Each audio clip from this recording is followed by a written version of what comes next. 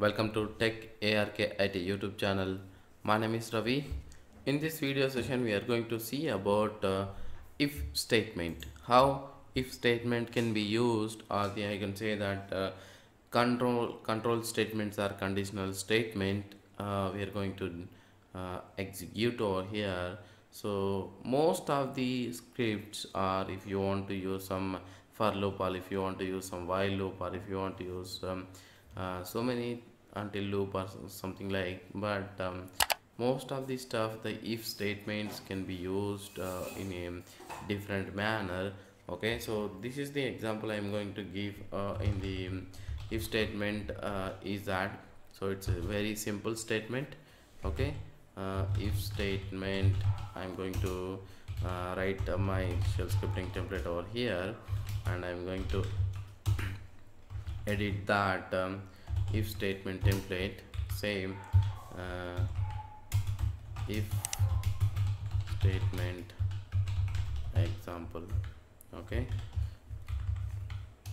the example I'm going to write over here, which is very simple, and how we are going to write it. So if any value, whatever the value you give the value within 10, then what is this, that it's going to do some action. So that is the if statement we are going to write over here. Let's example say I am asking some user, you're taking some user input. Please provide value below 10. Okay, so I am saying, I am asking the user to provide any value with within 10, and I am saying that the value I am storing over here using the value value variable, and I'm saying that if, okay, you have to provide these braces in this, so you have to give the spaces compulsory in between that. I say dollar value is less than or equal to 10. If the provided value is less than or equal to 10, then what you have to do is that example say echo, I say you provided value is dollar value. Okay, so I'm again saying something like this, mkdir example say test files. I would like to create something like touch test files. I'm going to create over here using within 100 files. I'm going to create .txt, where I'm going to create /tmp directory. Okay, then say fi echo script completed successfully. So this is my if condition over here.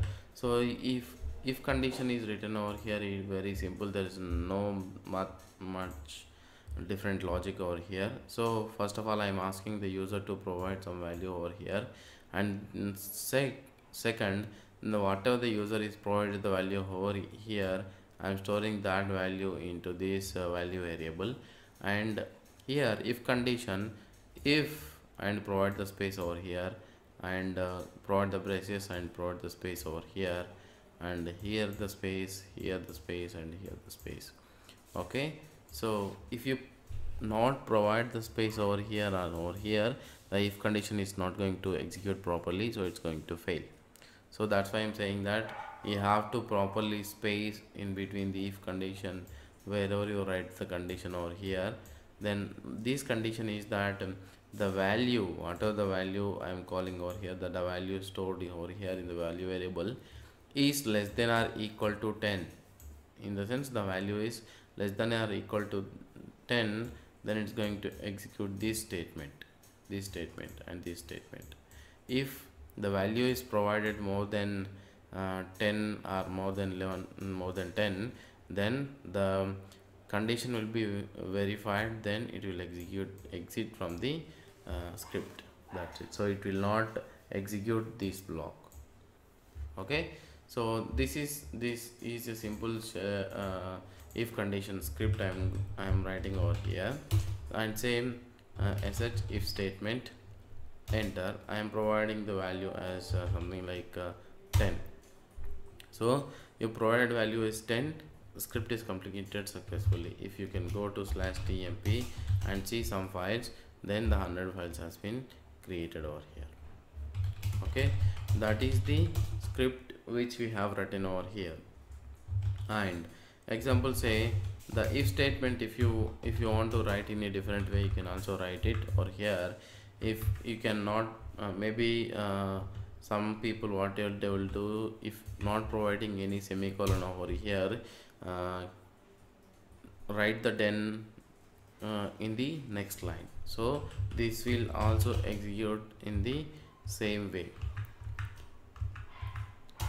Okay, then I provide the value is 11, then say that the script is exited from the without the statement. Whatever the statement condition is not, the condition is not matched, in the sense the value is not less than 10, so the script is exited from the its execution.